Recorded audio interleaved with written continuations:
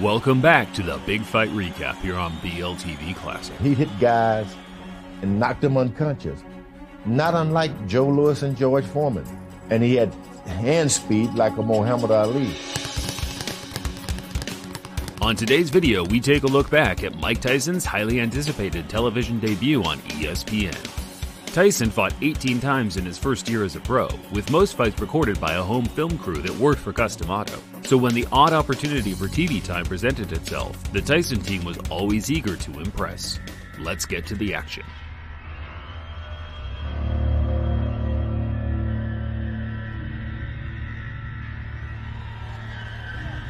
It was a night of heavyweight action on June 20th, 1985, as ESPN's heavyweight tournament came to a close with Jesse Ferguson and Tony Anthony battling out a spot for world ranking placements. Ferguson was on fire during this time and expected to win, yet little did the fans at home know that the 19-year-old Mike Tyson from the undercard would soon be the one and only name in boxing's most prized weight class. For Mike Tyson! And his opponent in the blue corner. Mike Tyson's opponent for the night, Ricky Spain, was credited as having a 7-0 record, but as was often the case during this time, his credentials were buffed by producers to add intrigue. Fact-checking fighters' records was vastly different, if not impossible, before the internet era, and we now know that Spain's actual record was 1-0. Spain looked in good shape, however, and after the referee's instructions, the two men were ready for battle. Spain, he too went into the fourth round and got a knockout over Steve Allred. That was his first fight, however, in about 3 years. That came on December the 4th.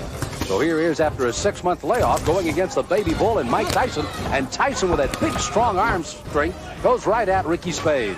Mike Tyson, a fine amateur, though. He only had 17 fights, 15-2. His only 2 losses. Oh, good right hand. Down goes Spain. Well, right hand is a strong one from Mike Tyson. A right hand during an exchange sent Spain to the canvas after a mere 18 seconds had passed.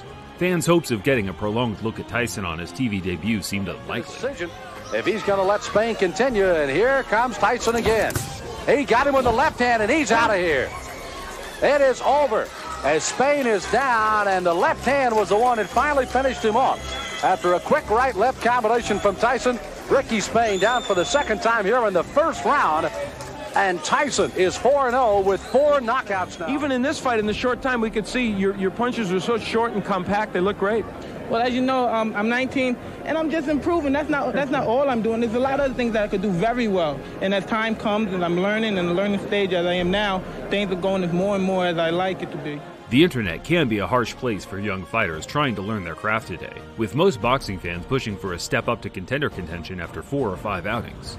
Tyson is an excellent example of how young boxers in any era should be learning the ropes, fighting actively 2 or 3 times a month, whether it's on TV or not, with the sole purpose of just improving fundamentals. Mike, your fights have been so quick to this point, seems hardly worth the trip down, but are you getting to a point where you need longer fights, where you need somebody to carry you, to extend you a bit? Well, Mick, it's hard to explain this because I'm in the gym and I'm boxing 10 rounds all the time in the gym. And I'm boxing with good fighters, contenders. And if I could box with contenders and hold my own, I'm most definitely sure I could come in here and box 10 rounds with any man. Sounds like you're getting your best work in the gym then. Most likely, yes.